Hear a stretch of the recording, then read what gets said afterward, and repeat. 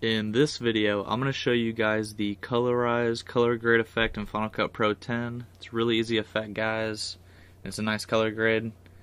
So we just come over to the Effects tab and search up Colorize. Okay, throw that on our clip. Okay. And there's a few things we can do here. So we got two colors. We got black and white. So we can just leave it, if you leave it already as it is, it's already pretty cool. But also you can, you can do two colors if you want. So let's kind of play around with it real quick. Let's find a good color to do, maybe like a yellow or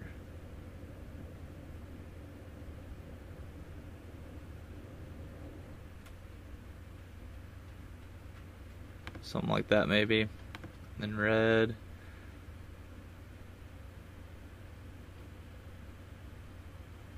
So this is supposed to be the brighter color, I guess, or it doesn't really matter, honestly.